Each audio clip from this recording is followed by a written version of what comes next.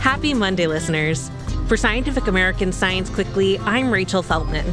Let's kick off the week with a quick roundup of some of the latest science news.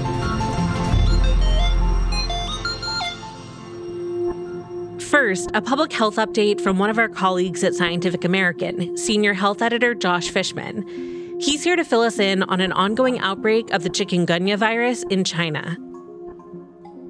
So what has happened here is that in June, China started reporting a spike in cases of chikungunya. And China is having a fast rising outbreak in a place that has never had one before. These are centered on the southern province of Guangdong and its city of Foshan, that's near Hong Kong. And by the beginning of August, they were up to 7,000 cases. In 2025, about 240,000 cases and 90 deaths have been reported in 16 different countries and territories, and that's just through July. The chikungunya virus was first identified in Africa in 1952. The name comes from a Makonde word, that's a language spoken in Tanzania, that means to bend up, and it refers to the most prominent symptoms, which are really, really painful joints that distort your posture and contort you into uncomfortable positions. In addition, it causes a fever and rashes, and these things are usually short-lived. They take a week or two to get over. Sometimes, though, they can continue for years. And sometimes chikungunya can cause heart damage. The virus is carried by two mosquito species, Aedes aegypti and Aedes albopictus.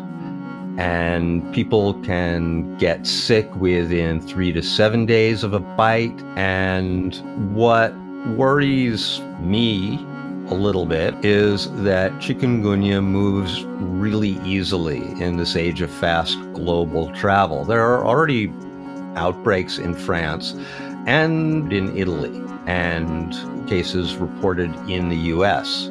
Experts say that people in the United States should be a little concerned. There are, however, limiting factors that should minimize worry. Spraying insecticides and eliminating mosquito areas. And in a temperate area like most of the United States, the first killing frost will get rid of the insects, and that stops viral transmission. However, if you do get bitten and get sick, there are no good antiviral therapies. There's no specific treatment for chikungunya. And this is important if you're traveling to affected areas where there are big outbreaks. There are two effective and Food and Drug Administration approved vaccines that get the body to produce antibodies. And these both lower the risk of infection. And pretty fortunately, insect repellents and protective clothing work pretty well. Now for some climate news. Last Tuesday, officials in Juneau, Alaska confirmed a glacial outburst at Suicide Basin, a lake about 10 miles from the city center that's attached to the Mendenhall Glacier. A glacial lake outburst flood, also known as a GLOF, is a rapid, unpredictable flood caused by the sudden drainage of a glacial lake. As glaciers melt, which is happening faster these days thanks to climate change, some of their water forms so-called glacial lakes. They're often dammed up naturally by glacial ice or by rocks and soil left behind as the glacier melts. But as meltwater levels rise, they can overflow the natural dam or even bust right through it.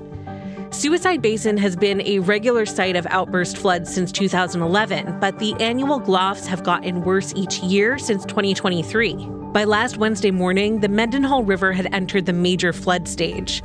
Floodwaters had receded by that same evening, but only after reaching a peak of 16.65 feet. That's more than half a foot higher than last year's peak flooding, which broke previous records. Local officials said that a set of temporary barriers placed along the river earlier this year, along with close monitoring and early warnings to the public, kept flooding of homes, schools, and businesses to a minimum.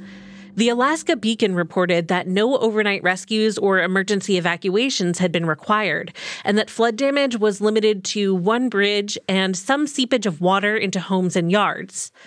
In contrast, last year's floods caused major damage to 64 homes, and some residents had to swim to safety or be rescued by boat.